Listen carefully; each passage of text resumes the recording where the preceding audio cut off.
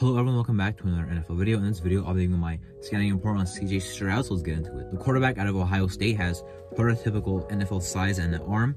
Now his NFL talent is elite. He can make cross-field throws and boundary sideline throws. He has elite touch on the ball as well as his velocity.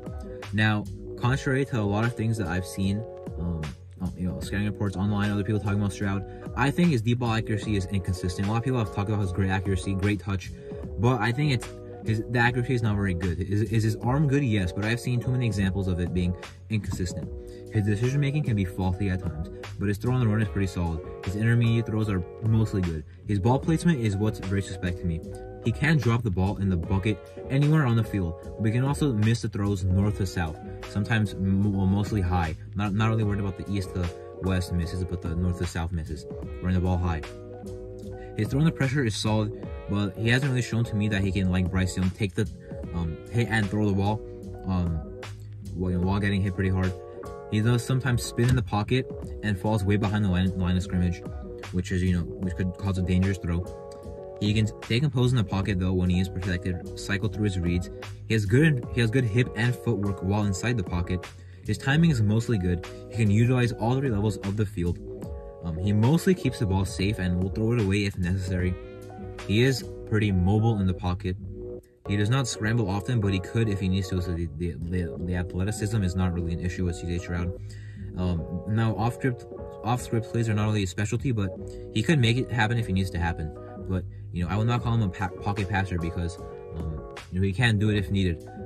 And he still has good movement in the pocket. CJ Stroud has an NFL-ready arm, and he has good control of an offense. He's mobile enough for today's game, I think. I think he'll be selected in the top 10, and I think he has true top of the first half talent. As for the games I watched of him, well, there was a video on YouTube that's in like an hour and a half. It is every single throw and run that he attempted in the 2021 season, so I watched that video. And as well as 6 games from the 2022 season, ranked best to worst.